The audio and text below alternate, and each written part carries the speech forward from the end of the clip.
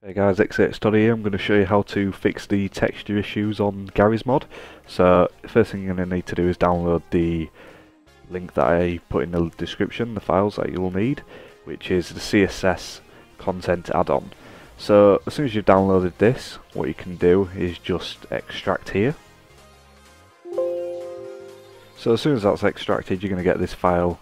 You don't need to open it, but what you're going to have to do then is go to your save where you put your GarrysMod. So yours may be in local disk C, so if it is, I'll put something underneath just to show you where it will be saved.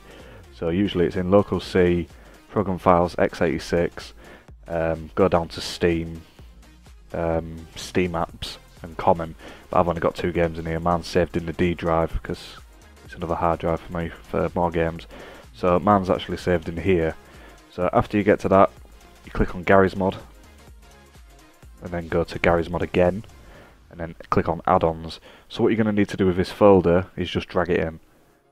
So after you've just installed that, what you can do now is just carry on and play your game normally, and you shouldn't have any texture issues. Hopefully this video was useful to you, so thanks for watching guys, and hope you enjoyed this video.